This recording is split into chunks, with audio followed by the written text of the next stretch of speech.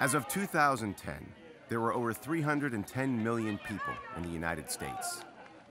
A diverse population with varying interests, Americans enjoy eating out, going to concerts, watching movies, hanging out at the mall, and dying.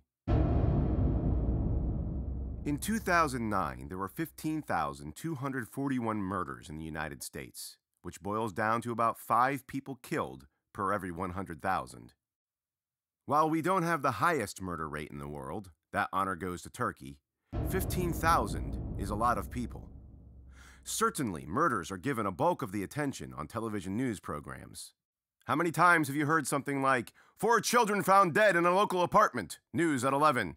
Or, a man douses his ex-wife with gasoline and sets her on fire, details at 10. So what causes all of these deaths? Alcohol and drugs fuel some murderers, as does revenge and crimes of passion. Then there's just plain lunacy, people snapping and taking lives. But nobody in the murder business garners more attention than the serial killer. Hollywood delights in embellishing upon and exaggerating the myth of the serial killer. Hannibal Lecter, Patrick Bateman, Sweeney Todd, Michael Myers, Jean-Baptiste Grenouille, Jason Voorhees, Norman Bates, all make for dynamic and sometimes dashing villains. In reality, they're that guy you see in your neighborhood every day, getting the mail, walking the dog, mowing the lawn, the one who turns and waves and gives you a small, seemingly harmless little smile.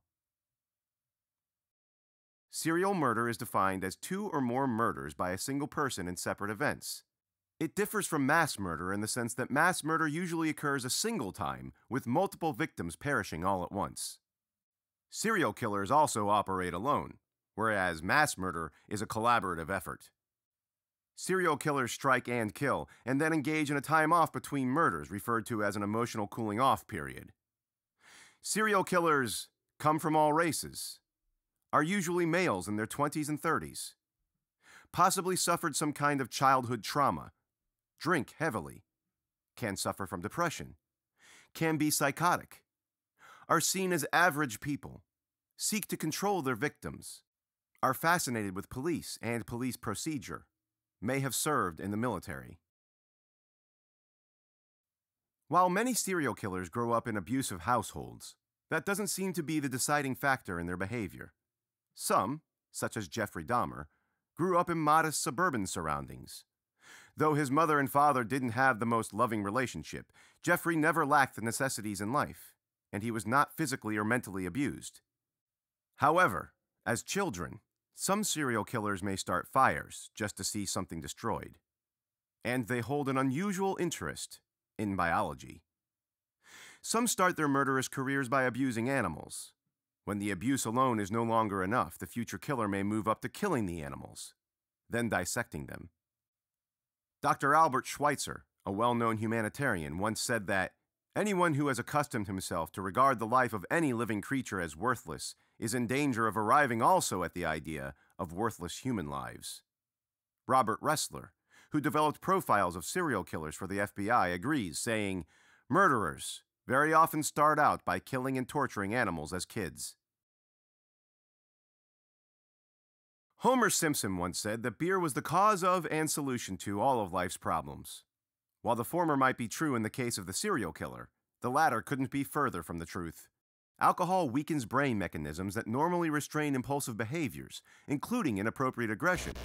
In other words, if a serial killer, who already harbors desires to act out on his impulsive aggressiveness while sober, drinks alcohol, he is much less able to control his violent impulses and will give in to the temptation to kill.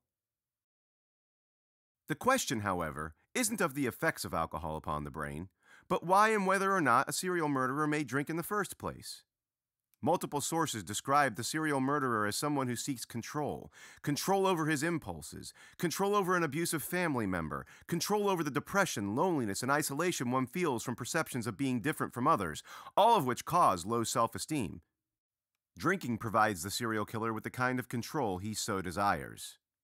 However, it's fleeting, this feeling, And when the drug no longer provides a balm to all of the murderous impulses roiling around in their brains, as their tolerance increases and the drug no longer provides the sense of serenity and calm for which they used it in the first place, they will commit murder to regain that feeling of control. And it works, at least for a little while, until depression and low self-esteem return.